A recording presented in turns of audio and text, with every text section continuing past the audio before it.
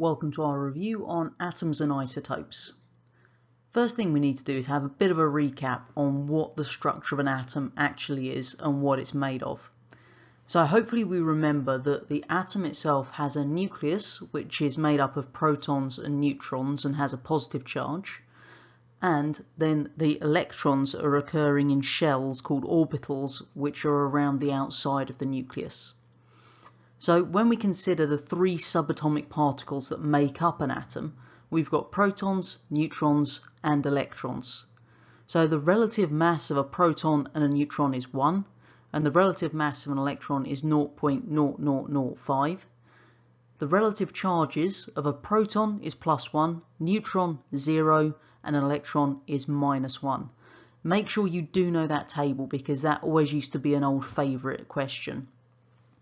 So as we said, the nucleus is made up of protons and neutrons. Protons that have a positive charge, neutrons no charge, hence why the nucleus is positive.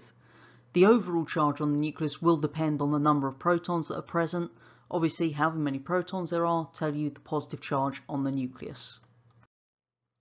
The next thing we need to do is understand what we mean by the word isotope.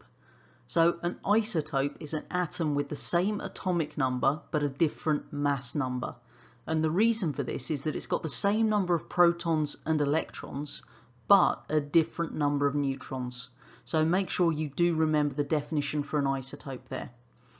The way we write them is as I've shown you in the middle there. So I've got three different isotopes of carbon, carbon-12, carbon-13 and carbon-14.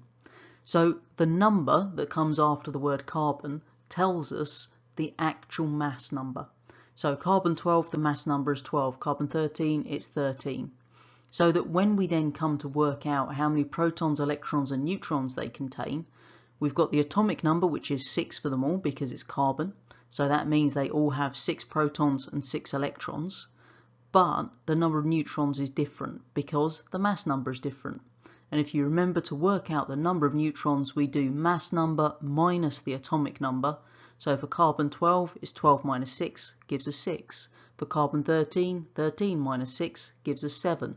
Carbon-14, 14 minus 6, which gives us 8. So just to recap on those two very important parts of information that we get in any box on the periodic table. Your atomic number is the number of protons or the number of electrons, it's the same, and the mass number is the number of protons plus the number of neutrons. So if ever you want to work out your number of neutrons, it's the mass number minus the atomic number.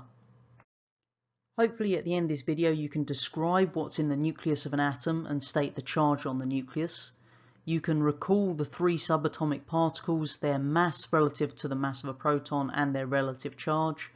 You can describe the term isotope, and you can use the correct symbols for isotopes, including working out the number of protons, electrons and neutrons in any given isotope.